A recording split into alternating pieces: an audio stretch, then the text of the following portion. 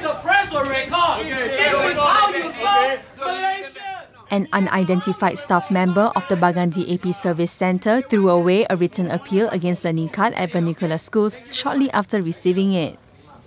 Delivered by MCA Bagan members, the man first accepted the appeal letter and a circular mirror but left both of them on top of a rubbish bin after he was informed that he can do whatever he wished with them.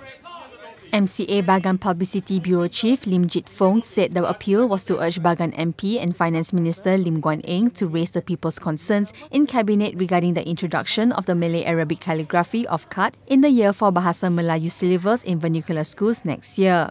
During we send the letter to the DAP Service Centre, we don't know why he want to throw in the letter. Because this is, we help non-Malay and non-Muslim to given the letter. Hope this letter can give Lim Guan power to negotiate in the cabinet. But due to after the action we received from the DAP Service Centre, is throwing the letter. This means what they want to do. It totally don't accept it, or they don't want to help us to wipe out in the cabinet. As a service center, you should service the people, no matter they are coming from where. We are Bagan people. We deserve the service from your center. And now, how you treat our petition and how you treat our things. You just ask your staff. I don't know who give the instruction to your staff to throw that on top of the rubbish in front of all the press media.